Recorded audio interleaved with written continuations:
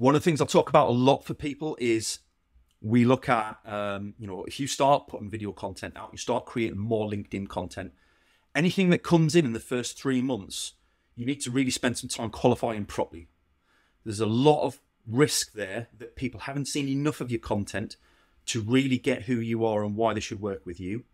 And therefore you need to qualify them harder, because there's a risk that you're coming across the paths of more unqualified people as a result of being out there more, and they're not a good fit for you.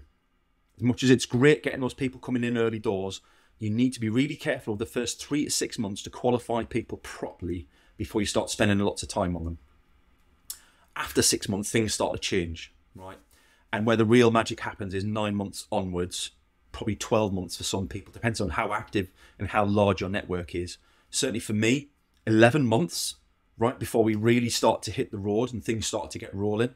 So even for me, who's been active every single day for the last 5 years on LinkedIn, right, still took me nearly 11 months to start making this work properly. We had a couple of months in between where we're doing really well. We've had lots of good leads. We've had lots of bad leads as well that we disqualified out. So I'm talking to you from a place of perspective of having done this recently.